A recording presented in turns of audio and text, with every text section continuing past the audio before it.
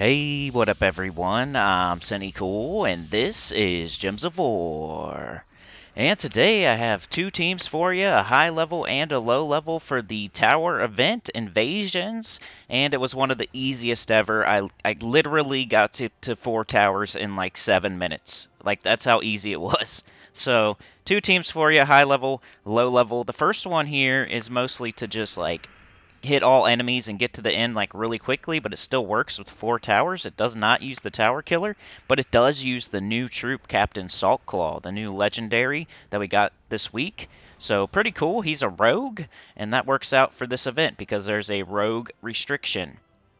Alright, so Night Spider is going to be your best friend for this event. Captain McCall, also a very good troop for this event. With the rogue restriction, Captain McCall starts all rogues with 50% mana. So consider using him for this event.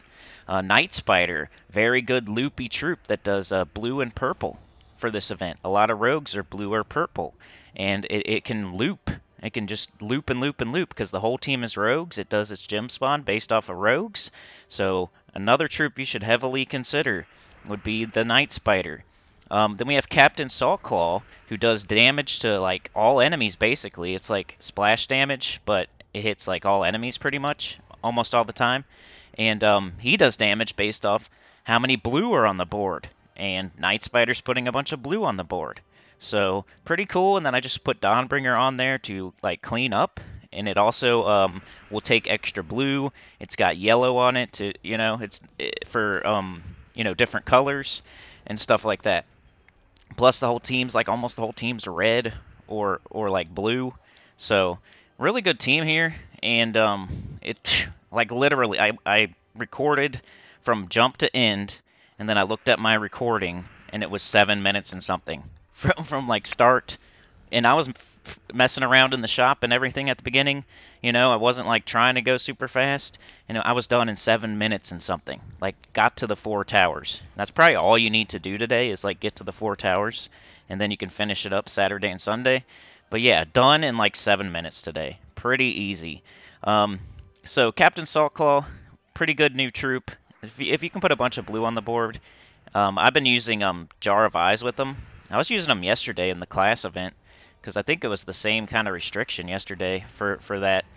So that makes this even easier because you already went through this yesterday if you did the Corsair class event. The only difference here is you get a new weapon, which is pretty good. It's one of those explodey, give a positive status effect summony troops, and you got the tower killer that can one-shot towers if you want to use it.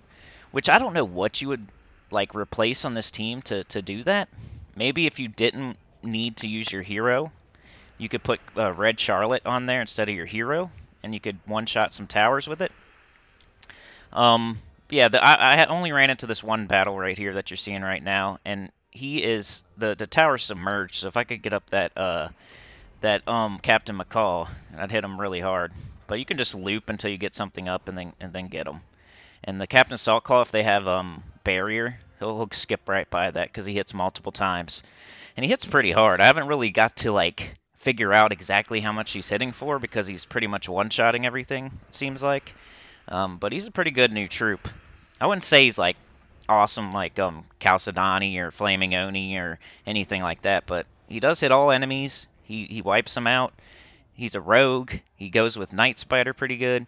So consider Captain Saltclaw, consider Captain McCall, consider Night Spider. And then whatever you want to do for that last slot. Most people are going to use their hero, but yeah, Red Charlotte or something would be fine as well. Alright, this one, we're using the Red Charlotte, so two of them. This is the low-level team, so nothing above Epic.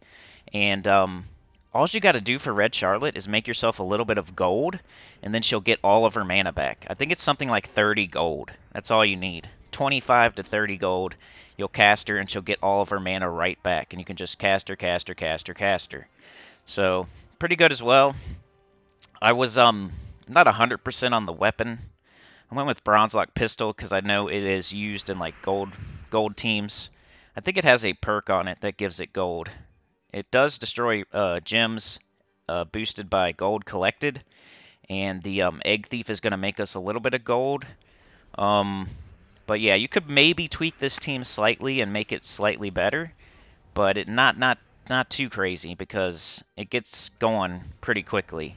Like you could make it jump off a little bit faster maybe with something else. Maybe the weapon. I'm thinking maybe the new weapon has some sort of gold on it. Maybe you know of a weapon that gives gold like right away. But right now it shows me using Titan class for the Brown Storm and stuff and the 50% start.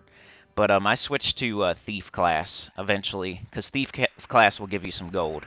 It's got greedy on it, and then it has a talent that also gives gold. So like 5 gold a turn, and then another talent that gives gold. And then if you cast the Egg Thief, then there's all your gold you need to get all your mana back with Red Charlotte. So I was using the other team, the high level team, for most of the time, just to see how fast just to get to 4 towers. And so I didn't get to use this team as much. I think if I had kept going with this team, I probably would have switched something out. Like maybe the second Red Charlotte or the weapon is what I'm thinking. Because you see me here switching to Thief class. Like, you can't always come up with the best team right away. And the way I do these videos, I wake up super early, I make the teams, I get them out to you as soon as possible so you guys can get going. And, of course, as the days go, as the hours go, as I use the teams, of course I'm going to switch them up a little bit. Like, a lot of the time I'll get it right the first time, but I may tweak it a little bit as I go. And with this team, I'm feeling like the second Red Charlotte and the weapon are the two things that you can maybe tweak very slightly and make it better. Because if you can get the Red Charlotte to get all of its mana back, like, right away, then you don't need the second one. So you could put something else there, maybe an empowered converter, like something that changes some color to red. I know there's one of those, either like Scurvy Sea Dog or First Mate Axe Lubber. One of those two will turn a color to red at the start of battle and powered. So maybe you want to use that instead. And then as far as the weapon goes, like Skeleton Key, Plunder and Peril, whatever it's called, the new weapon. Like, let me know in the comments. You guys are going to have more time with it. You don't have to, like, record a video as soon as you wake up. So you let me know and put it in the comments so other people can see. And what weapon did you come up with? I went with Broadslock Pistol. I'm thinking new weapon, Skeleton Key, Plunder and Peril, something like that might be better. Something that makes gold quicker.